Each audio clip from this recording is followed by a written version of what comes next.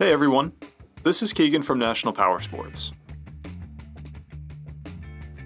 This 2019 Harley Davidson Sport Glide with 4,568 miles passes New Hampshire State inspection and runs well. It comes equipped with ABS and has been upgraded with grips, an engine guard, rider and passenger foot pegs, brake pedal, Cobra exhaust, fuel cap, primary cover, front fairing badge, shift linkage, shifter pegs, and smoked LED front turn signals.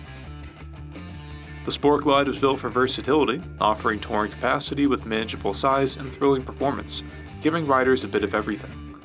Powered by a 107 cubic inch feet-twin motor, the Sport Glide puts 108 foot-pounds of torque through a 6-speed transmission.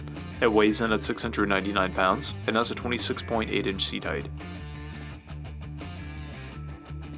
To see everything we know about this vehicle, including full mechanical and cosmetic condition reports, the service repair order, high-resolution photos, and more, please visit the listing on our website.